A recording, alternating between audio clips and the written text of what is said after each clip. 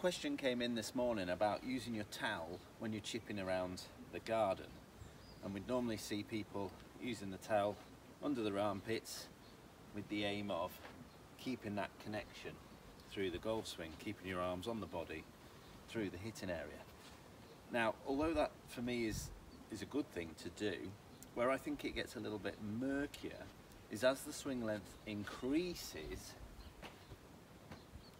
the towel drill does a great job of getting your elbow to point down, but then generally what we'd see from the best players in the world is that elbow would then float and move off the body, which would cause the towel to drop, and the same on the through swing. So on the way through, we'd see most of the best players would have extension, and that towel would then come away. So if players, in my eyes, practice with a towel under their arm, under their armpits, and they swing a little bit longer than, say, just a chip, they can get into this very narrow position.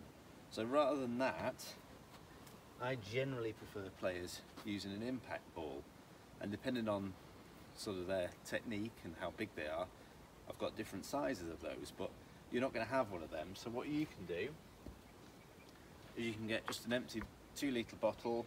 This is sparkling water, 2-litre bottle, and place that between your forearms and work on your swing. So that will keep the connection through the ball.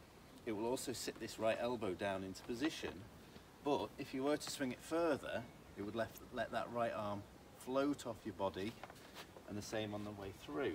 It would rotate those forearms, but that left arm can come off your body as it would need to as the swing gets longer. So like I say, rather than the towel, have a go with an empty bottle